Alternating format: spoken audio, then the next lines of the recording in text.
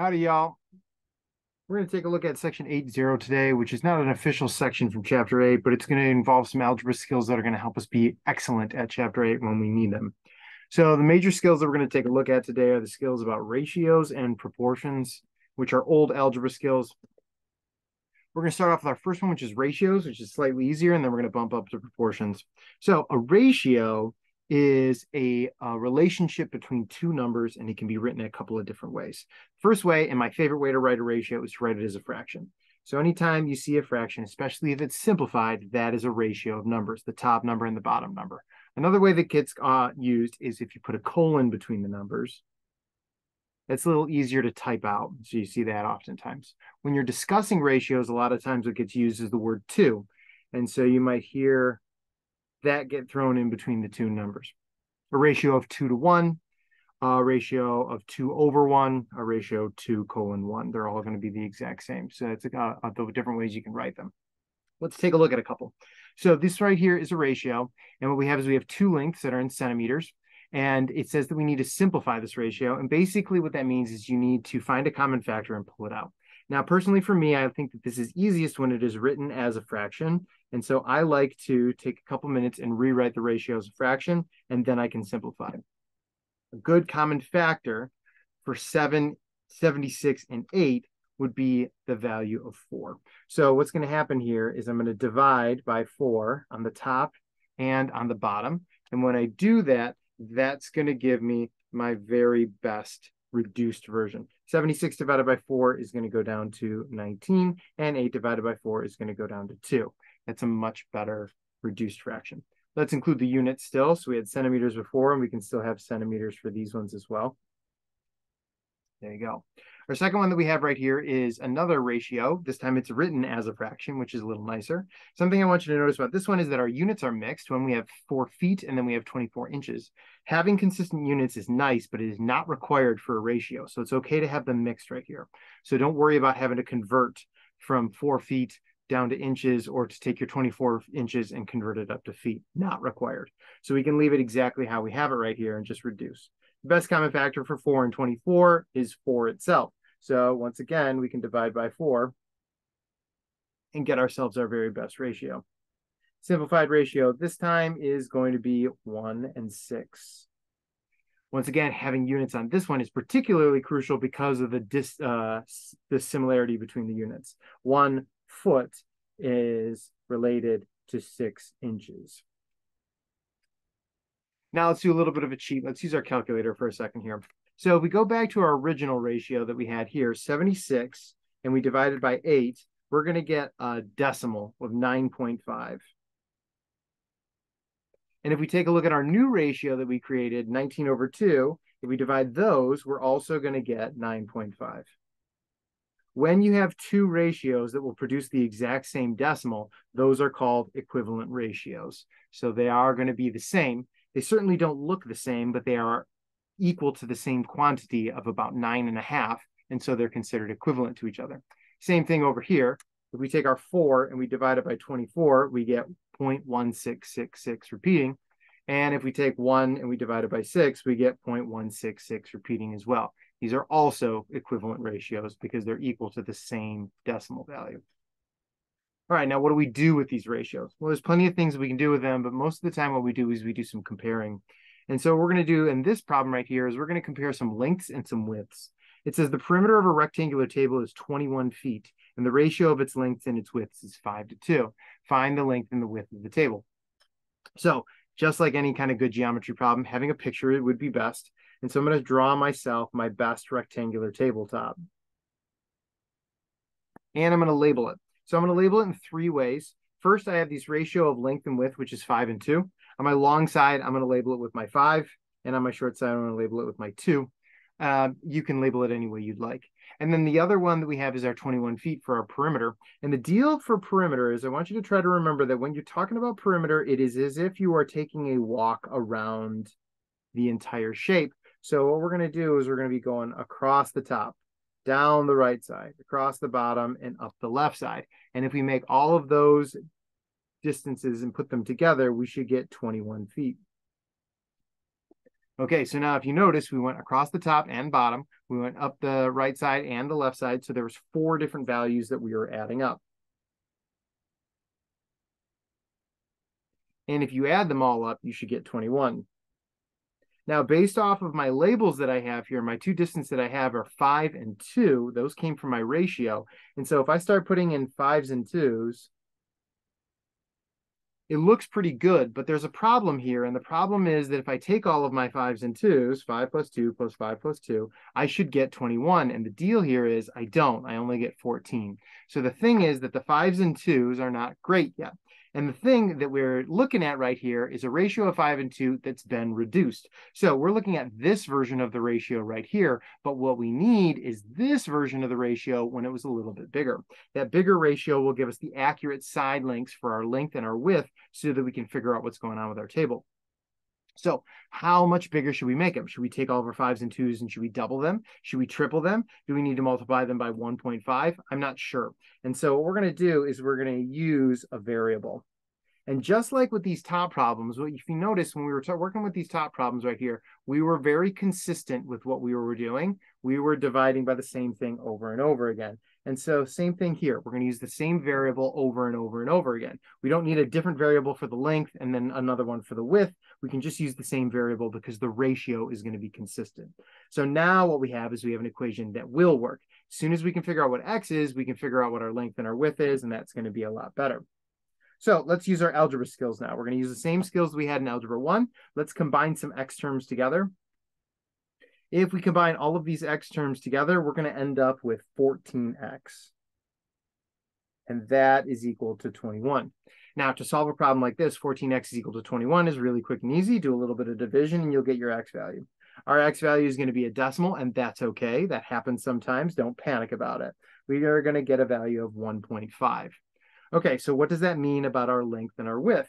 Well, our length, if you take a look right here, was 5x. And so now our new length is going to be 5 times 1.5.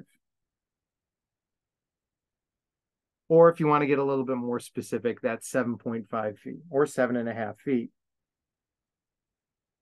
Our width was 2x. And now for our width, what we're going to do is we're going to take 2 and multiply it by our new x value of 1.5. And when we do 2 times 1.5, we're going to get a new width value of 3 feet to be specific. Okay, so now just to double check and make sure that everything is working appropriately, if we take these lengths and widths and we add them up in the same way that we were talking about with perimeter before, a 7.5 and a 3 and another 7.5 and another 3, we should get 21. And the deal here is that if you add these ones up, you definitely get 21. So now it checks out just fine. 7.5 feet and 3 feet are our perfect final answer. All right, now it's your turn. I want you to see if you can try out the next problem on your own. It's about Josh, and he's painting a barn door. Now, I've got a little bit of a warning here for you. In this problem, I want you to notice that they mention perimeter, and they also are mentioning area. It's going to bump up the complexity a little bit, but I know that you're up to the challenge. All right, here we go. For our you try it problem right here, we're going to start off with our picture. Here's our barn door. And the ratio was once again 3 and 5. So we've got our 3x and our 5x right here. Now I am going to use my 3x and my 5x repeatedly for my perimeter, which is going to be 64. And I'm going to be able to solve for x, which is going to give me an x value of 4. A little bit nicer than the one that we did together. Now remember that once you have your x, you got to plug it back in. 3x is now 3 times 4, and you get a value of 12. And 5x is now 5 times 4, and we get a value of 20. So this barn door is now 12 feet wide and 20 feet tall. All right, great. And so now the last part, like I had mentioned earlier, was find the area of the door. So we don't just need the length and width, we need the area. Remember that area is different than perimeter. When perimeter, we were adding the values together, but for area, all you have to do is length times width. So we're going to multiply, and we get our value of 240. Also, notice your unit right here. It's 240 feet squared because area has to be squared while perimeter does not. All right, next example, number 3 right here. It says find the measure of the angles in triangle BCD. Okay, so now we've got a triangle BCD. I don't know what kind of triangle it is. Maybe it's a right triangle. Maybe it is an isosceles triangle. I'm not quite sure. but that doesn't really matter. What we want to do is we want to take a look at these angles, and they're going to be in a ratio of 2 to 3 to 4. Okay, so now if you remember from last semester, there's a magic number that all of the angles in a triangle have to add up to. If you take all three angles in a triangle, they must add up to 180 degrees. Okay, so but we are running into the same problem. If we take a 2, a 3, and a 4, it certainly does not add up to 180. But once again, that's because this ratio has been reduced. And so what we need to do is we need to unreduce it, or we need to bump it up. So in order to do that, we are going to bump it up by multiplying by a variable. And we're going to use the same variable for each angle. Now what we have is we've got three angles right here that are 2x, 3x, and 4x, and they'll be big enough. So I'm going to combine those together, and that's going to give us 9x. And we can divide that, and we're going to get an x value of 20. Okay, so now an x value of 20 is pretty good, but it says find the measure of each angle. So remember that one of our angles had the ratio of 2x, and now that angle is now 2 times 20. So there is an angle that is now going to be 40 degrees. Our other angle that we had was 3x, and now that's 3 times 20. That's going to be 60 degrees. And our last angle was 4 times x, and now that's 4 times 20, and that's now going to be 80 degrees. Just a quick little double check on that one. If we take these three angles and add them together, we definitely do get 180. So these are going to be our very best angle measures. All right, next part. In order to bump up the complexity a little bit, we're going to take a look at another topic, which is called proportion. And a proportion is very similar to what we've been taking a look at. A proportion is when you have two different ratios that are equal to each other. And when you have two ratios that are equal to each other, you can do some pretty special things, especially if one of the parts of the ratios is a mystery to you. So this is going to be our setup. We're going to have a ratio, another ratio, and an equal sign in the middle. Equal sign in the middle is the extra special part, and the part that I need you to make sure that you're watching out for. It is not a multiplication sign or addition sign or a subtraction sign. It is an equal sign. Let's take a look at our first example. It says Katie wants to find the total number of rows of boards that make up 24 lanes in a bowling alley. So we've got, 24 lanes with 24 sets of pins at the end of them, and we want to figure out how many pieces of wood you would need. This is really important if you're ever doing construction and you're ordering supplies. You want to make sure that you order enough supplies that you can get the job done without ordering too much and wasting money. You don't want to be too conservative and not order enough, and then you have to go to the store and buy more, and it might take a long time, and wasted time is wasted money. So what Katie did is she went and she just looked at 3 lanes. She's noticed that there were 117 rows of wood in 3 lanes, and then she wanted to see if she could figure out if she could use that information to figure out about 24 lanes. Well, here's the deal. 117 rows of wood and 3 lanes is a really good ratio. And so you can build that out into a ratio of 117 over 3. You could also just as easily build that out into the ratio of 3 over 117. It really doesn't matter. Whichever one you would like is fine by me. But in general, what we've got going on right here is we've got rows on top and we've got lanes on bottom. If you want to flip that, you definitely can. It's up to you. Okay, so now here's the thing, though. What we really want to know about is we really want to know about the situation with 24 lanes. Now, 24 is once again another lane value, so I'm going to line it up right here with the 3. And the deal here is that I don't know how many rows of wood it's going to take, and so I'm going to use a variable to represent my rows of wood. So now what we have is we have 2 ratios that are equal to each other, but there's a missing fact in here, and we're going to see if we can find it. This one is pretty easy to solve, and so you could do it a couple of different ways. And if you remember from middle school, you probably learned some good strategies, and you're welcome to use them right now. I'm going to show you the way that I like the most, and you might look a little different, but I'm going to show you why it's important to try it out my way when we get to the backside. So here's the technique that I like to use. I like to use something called cross multiplication, and we're going to multiply on 2 diagonals. Our first diagonal is right here, and we're going to take our 117 and we're going to multiply it by 24. When we do that, we are going to get 2,808. Our second piece of multiplication is we multiply our other diagonal, which is going to be 3 times x. Now, the deal here is that cross multiplication is quick and really helpful. A lot of people are not very comfortable with fractions or ratios. And so when you cross multiply like this, you eliminate the fractions. You now have two pieces of information that still have the equal sign in between them, but no more fractions. And this is really easy to work with. If I want to solve for x, I just need to do one more step, which is going to be to divide by 3. We take our 2,808 and divide it by 3, we will get our x value. And our x value is 936. 936 rows of wood. That's how much wood you would need to buy in order to cover all 24 lanes. Quick and easy. All right, now it's your turn. So yours is about a small gymnasium, and it contains 10 sets of bleachers. You'll count 192 spectators and 3 sets of bleachers, and the spectators seem to be evenly distributed. Your job is to estimate the total number of spectators. Set up your proportion, cross multiply, solve for your final answer.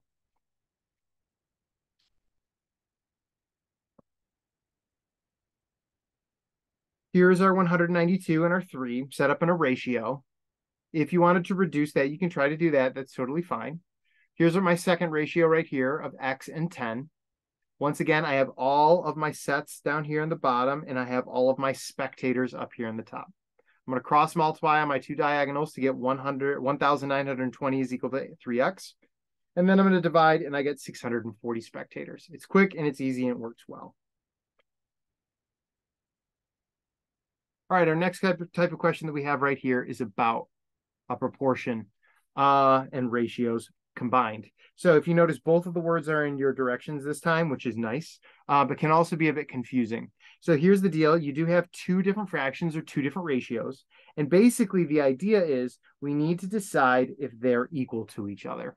Now I've got 2 different ways to do this job, and I'm going to show them both to you. And I'm going to guess that there's going to be one that you like and one that you don't like. And that's fine. You can pick the one that you like the most. Here is the way that I like the most. What I like to do is I like to reduce my fractions. So 5 over 3 is pretty nice. And so I don't believe I'll be able to reduce that one at all. So I'm going to leave it alone. But 35 and 21, those numbers are big. And so if I can reduce those, that would be excellent. So what I'm going to do is I'm going to take both of those numbers and see if I can come up with a good common factor. 35 and 21 have a good common factor of 7. So if I divide the 35 by 7, I'm going to get a 5. And if I take the 21 and I divide that one by 7, I'm going to get 3. What are you noticing about our first fraction and our new reduced version of our second fraction? Well, now it's pretty clear that they are identical to each other. And so that's your first technique, and it works great. Here's another technique that I also think works really well, and this is the one that I'm going to guess you're going to like a lot. If you take a look at our first fraction, it was 5/3. And if you look at the decimal version of that, that is 1.67. If you take a look at your second fraction, that was 35 over 21. And if you look at the decimal version of that, it is also 1.67. The decimals match up as well. And that is just as good of a reason to say, yes, these guys form a nice proportion. So now we've got a second one right here. And I want you to try it out on our second one to see if that one works for a good proportion as well. Well, like I said, I'm going to guess that you probably went for the decimals. And so 8 over 56 reduces down to 0.14. 6 over 28 only reduces down to 0.21. So those ones are not nearly as good.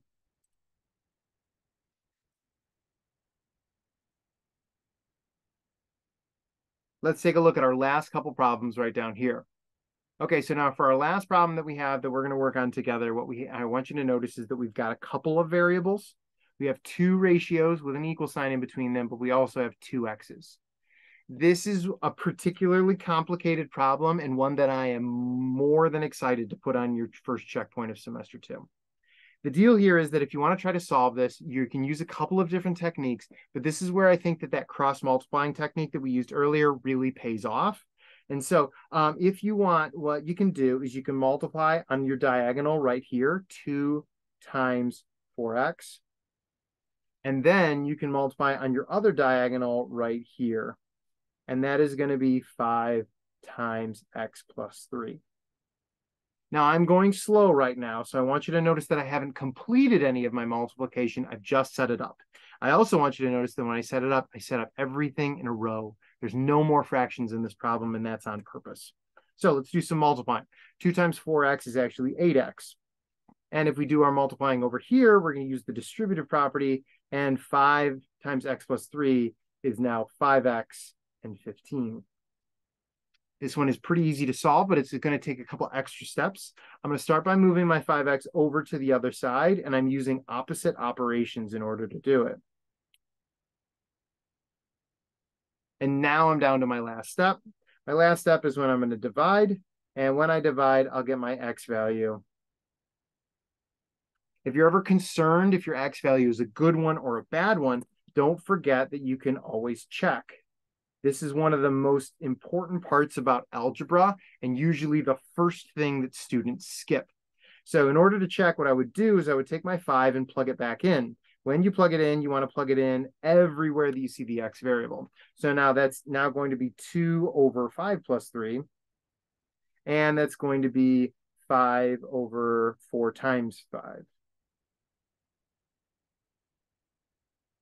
All right, so I'm going to see if I can do some simplifying down here in my denominators. That's now 2 over 8, and that's going to be 5 over 20. Now, the fractions right now don't look the same, but you could reduce them, or you can type them into your calculator to get the decimal. I like to reduce. 2 over 8 reduces down to 1 over 4, and 5 over 20 also reduces down to 1 over 4. If you typed them into your calculator, you would have gotten 0.25 and 0.25. It would have told you that the ratios are proportional, and that your answer is a good one. There's one more for you to try out right down here, and it's particularly tricky. When I cross multiplied for this one right here, I'm going to do my x times x plus 3, which I have set up here. And I'm also going to do 3 times 4x. X times x plus 3 is tricky because when you use the distributive property, you actually end up with an x squared term and a 3x, and then you have your 12x over here. Now, we do need to combine some like terms. Both of these terms have x's in them, and so we can combine them together. So if you notice, I'm going to move my 12x over. Now, for many students, they're going to say that that's a very funny move. They wouldn't mind having all the x's over here where the 12 used to be, but I have a great reason for that. So if you take a look, what we have right now is we've got an x squared term and a 9x term, and they can't be combined together because of that power right there. And so my solving technique is going to be surprisingly different. What I'm going to do in order to solve this guy is I'm going to use factoring. I'm going to factor out my binomial by pulling out a common factor from both of these terms. Both of them have an x in it, so I'm going to pull that x out, and I'm going to leave the parts that are unique over here in the parentheses. Now, it's very special that this problem is equal to 0 because the only way you get 0 is if one of these two terms is actually equal to 0. So I'm going to set my first term equal to 0, and I'm going to set my second term equal to 0 as well. And that's going to allow me to solve for 2 different possible solutions. One of those solutions is x equal to 0, and one of them is x is equal to 9.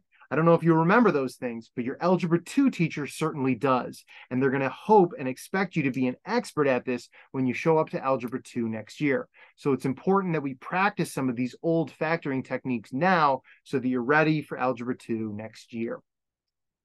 Please take a couple moments and see if you can get started on your 8-0 practice problems next.